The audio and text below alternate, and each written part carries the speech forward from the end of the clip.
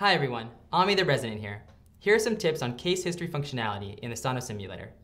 A case history description will automatically appear at the start of each new case. It includes a brief description of the patient history and a prompt to use sonography as part of the examination. In some cases, supplemental details like weight, height, chief complaints, and vitals are displayed. It auto-fades after a few seconds, or you can click OK and make it disappear. By clicking the Case History button, this one here, third from the left, you can reopen the Case History window if you need to refer back to it. In advanced core clinical modules, Case History windows are displayed for each point with tasking instructions included at the end.